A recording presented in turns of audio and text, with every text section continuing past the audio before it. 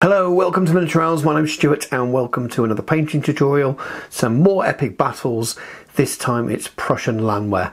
So the Prussian release has only just happened at the time of recording this. So they officially released on the weekend just past.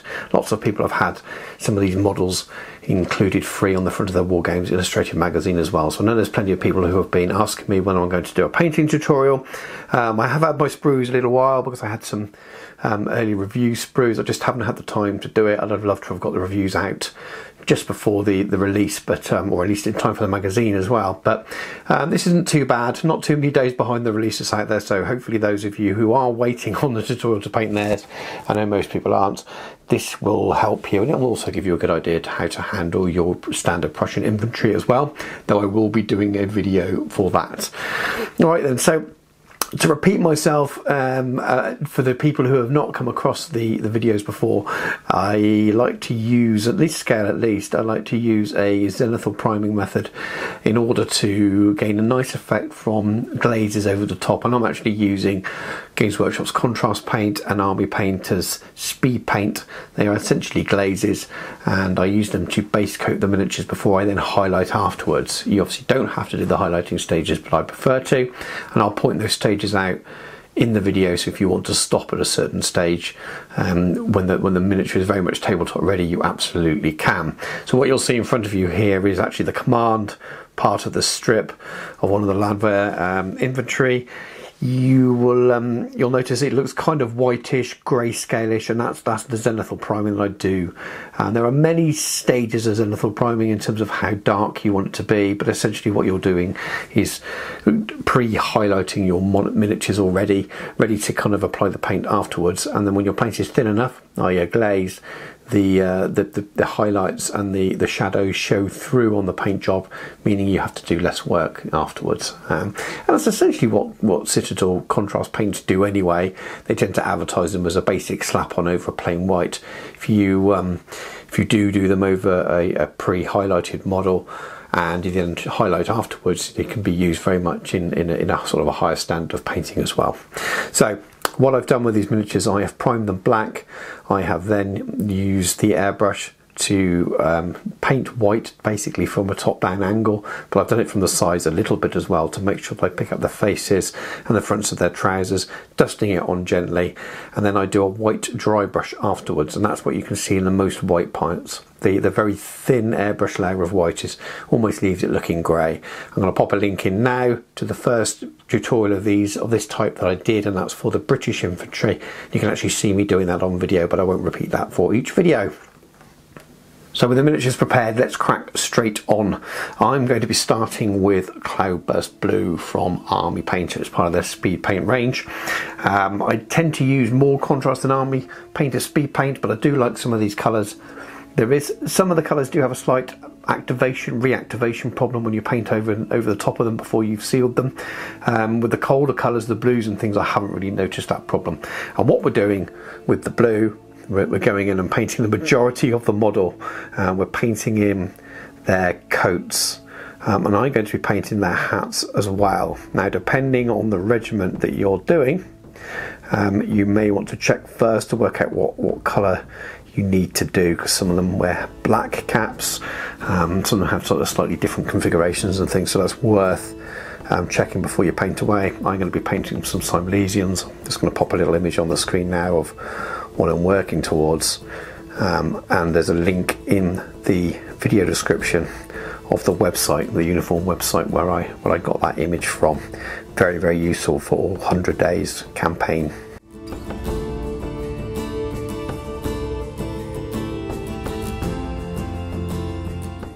So that's all the Cloudburst Blue blocked in, and that's the kind of the largest single colour area on the miniature.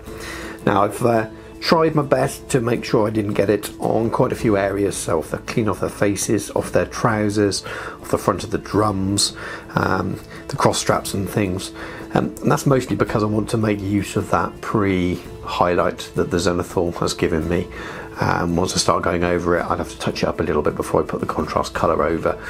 So it does take a little bit longer, but it's at that stage, but it's worth doing because it saves you time later on when you're highlighting.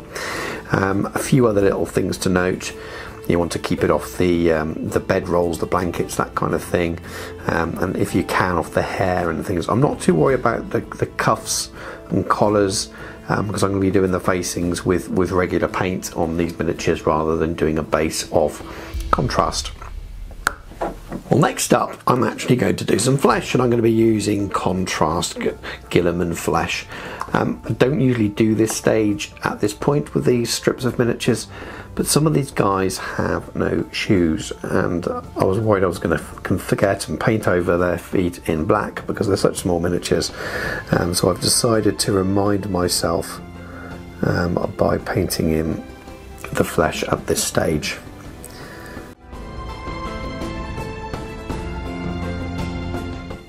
So that's the flesh blocked in. Next up, I'm going to use contrast gore grunt of fur on the barrels of all the muskets.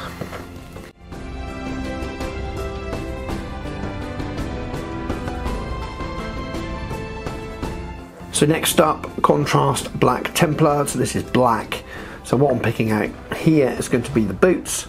Those who have them, lucky devils, the scabbards and ammunition pouches and things like that.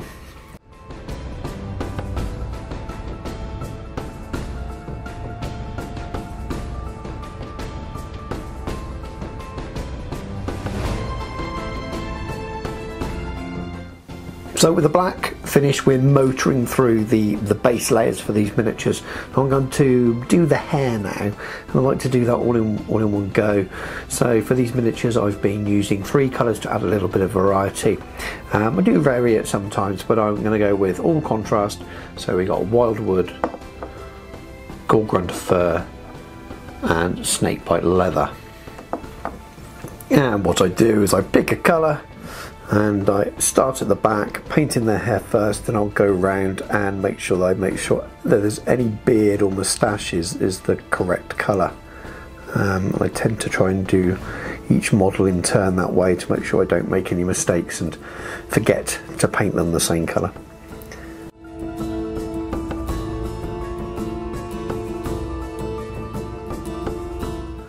So with the hair done, it's time to tackle the next stage, and I'm going to be painting in the bedrolls stroke blankets that a few of them have got tied around there. And I'm going to use Gravelord Grey from Army Painter, and that's part of their speed paint range.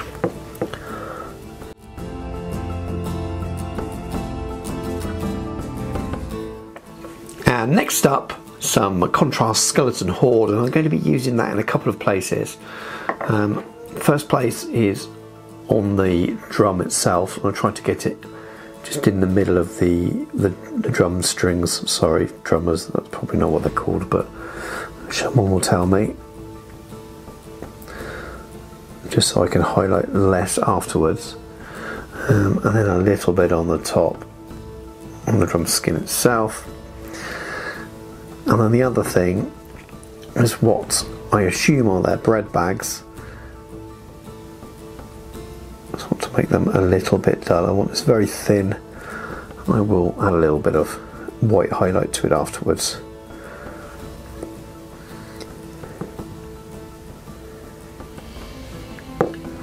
And some of them you actually have 2 cross straps here. One's the bread bag and one's white. It's a little bit hard to pick them out, so I'm trying to pick out a little bit of dark on one side, and when I highlight it, it's just a little bit of variation. Now the next stage is very much optional. If you've done the Zenithal highlight like me, where there's still a little bit of grey and white showing, so you can see the dry brushing, these trousers are going to be white, so you may not need to do this, but adding a little bit of contrast apothecary white, maybe if you've primed just white, just fills in the gaps and gives you a little bit of natural shading. So I'm going to add a thin layer as it is anyway, because it helps smooth out and blend those in, and I will highlight again these whites a little bit later on.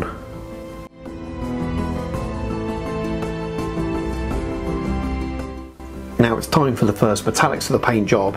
I'm going to use scale colour, or scale 75 black metal, and what I'm going to do is paint the entirety of the metal areas on the muskets themselves. So scabbard, I'm going to go straight over, even where the barrel bands and things are, and then it's optional whether you want to pick those out in different colours and brass and things like that later. Essentially, you want to cover what would all be metallic on each gun.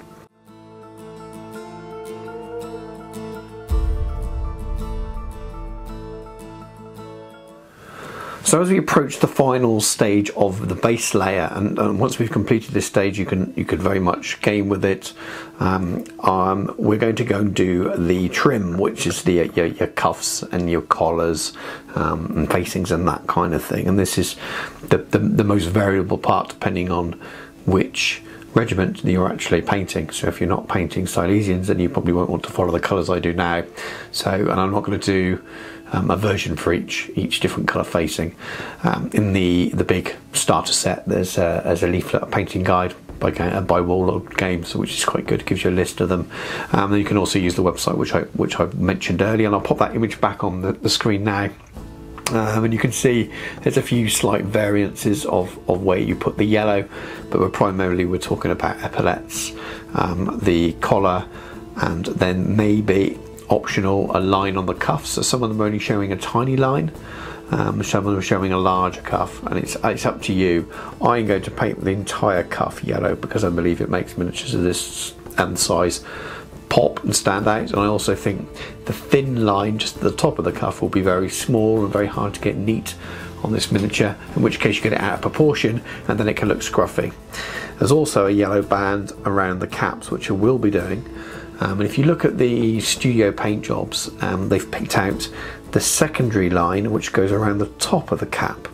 Now on the images, there's a couple going on the screen now, that's a very, very, very faint line of beading.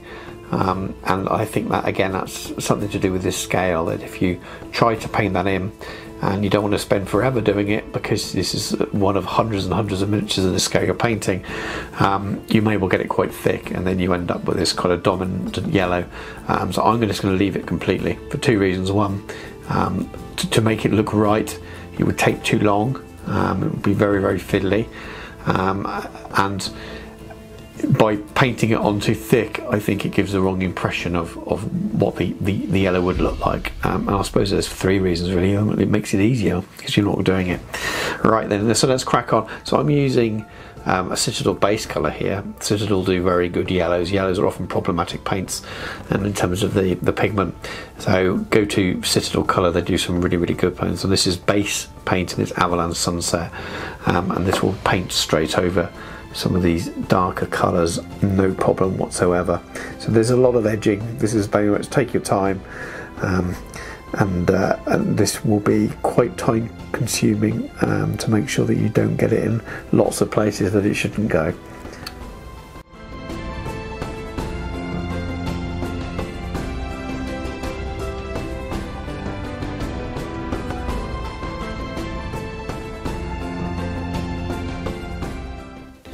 And there we go, and that's all the base layers down really. We could tidy up the white a little bit, but I'll do that as the last stage. But you could game with them like this. I think if you didn't want to do any highlights, I would recommend probably tidying up the white and going from there. However, we're going to do a little bit more.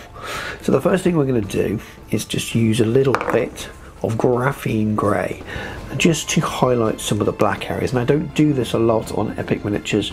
The contrast black Templar over the pre-highlighted miniature normally does as much as you need in most cases, but this pack here is a little bit plain. The ones on the British and the French are slightly different. The British have black packs, but they got white strapping over them, but this is quite large, so I just want to pick out some of the edges slightly.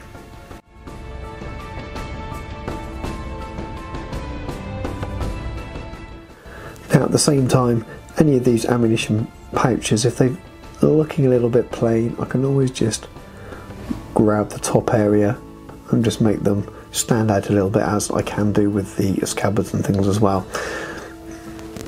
So the next stage is one of the biggest stages. We're going to work on the blue. Now I'm going to use two colours. I'm going to use dark Prussian blue as my main highlight, and then there will be a few final edge highlights with the Prussian blue. All I'm doing with the dark Prussian blue Just trying to put a few faint lines in where the highlights are already showing.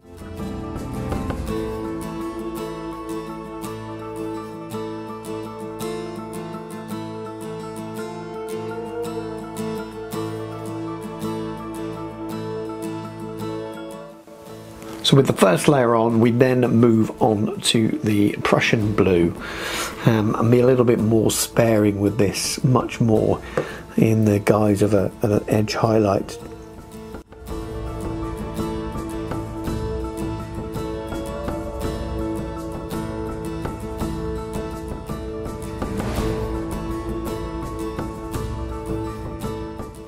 I just want to make the flesh stand out a little bit more, so I'm going to use Noctura Fairy Flesh by Vallejo. I'm just going to pick out the noses, cheekbones and little top areas of hands and things like that.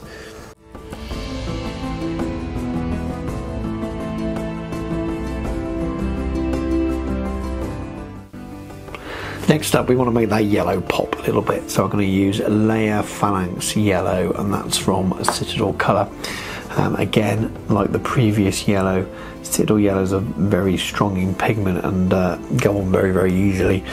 And you just want to not completely obliterate the original colour, but just add in some accents just to really make it pop and stand out.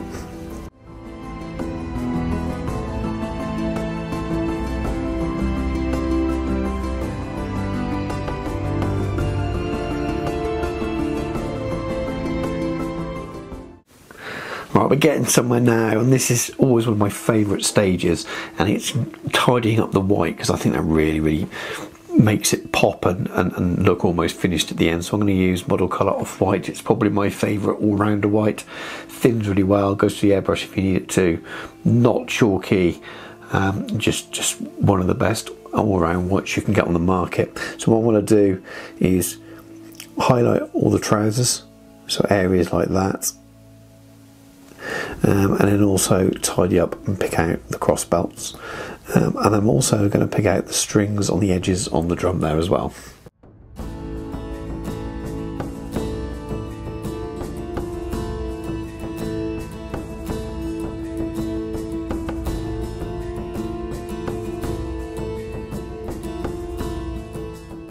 Now I'm going to highlight the gun barrel and add a few buttons and things in, and for that I'm going to use Game Air Silver.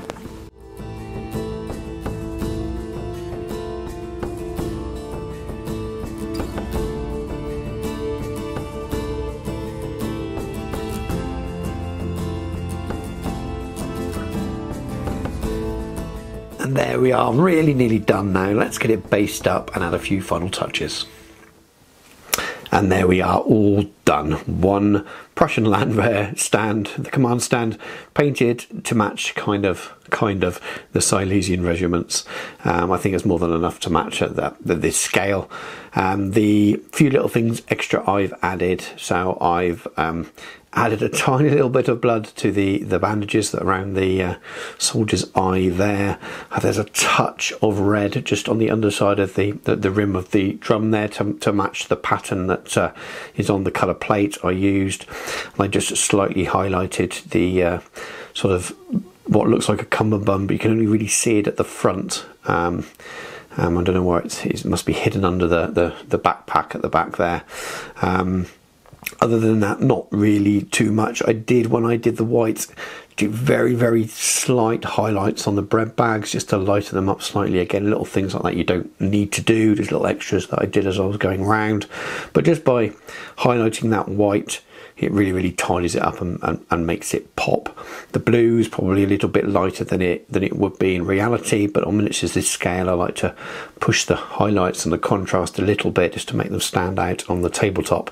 It's just a style I like. You obviously don't need to do that. And halfway through the video you could have absolutely stopped at the base layers. I just like working with contrast paint and army painter paint, speed paint that is, because it just gives you a really kind of speeds up that kind of base layer and mid-tone, with some subtle highlights on there. I mean, some things I haven't highlighted at all. So they're blankets that are strapped around over one shoulder. That is just the army painter grey over the white prime. So that's you know, just shows there are areas you don't need to do the work. I've not highlighted any of the hair. I've not highlighted the stocks on the gun barrel and the guns. Little things like that that just save you time. And then where I have highlighted, it's there to kind of draw the eye. So make sure the yellow pops and stands out. Make sure the blue pops and stands out. But it's quite pleasing. They're very nice to paint, actually. They're a little bit more simple than the French or the British line.